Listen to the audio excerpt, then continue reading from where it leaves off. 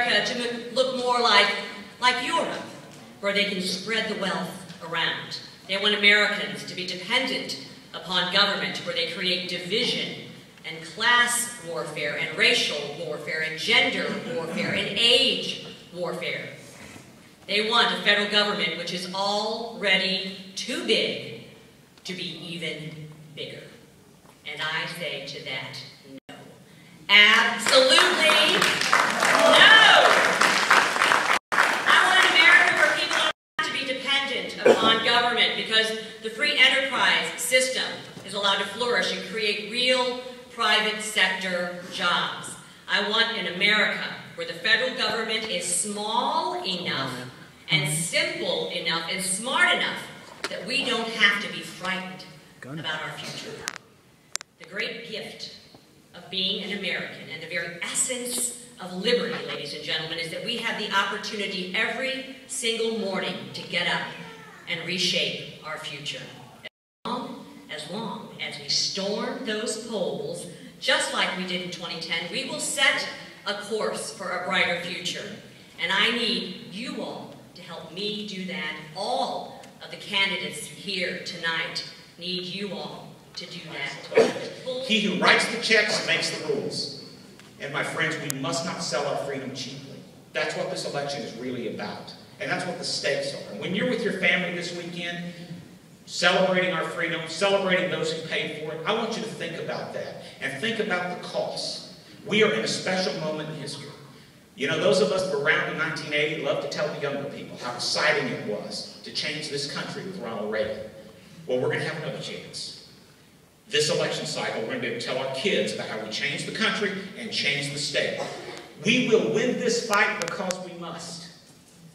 Winston Churchill said one time about Americans, they will find the right solution once they've exhausted every other possibility.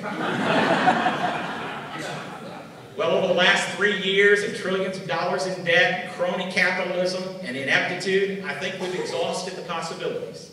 Milton Friedman said one time, if the federal government took over the Sahara Desert, in 3 years there'd be a sand shortage.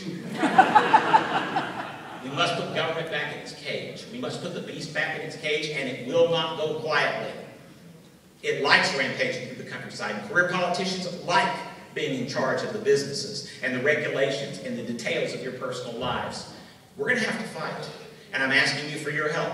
I'm one of the many candidates running for office, and I know it's a tough election cycle, but there are contribution envelopes over there. If you can help, please. In our state was that they were telling us what light bulbs to use.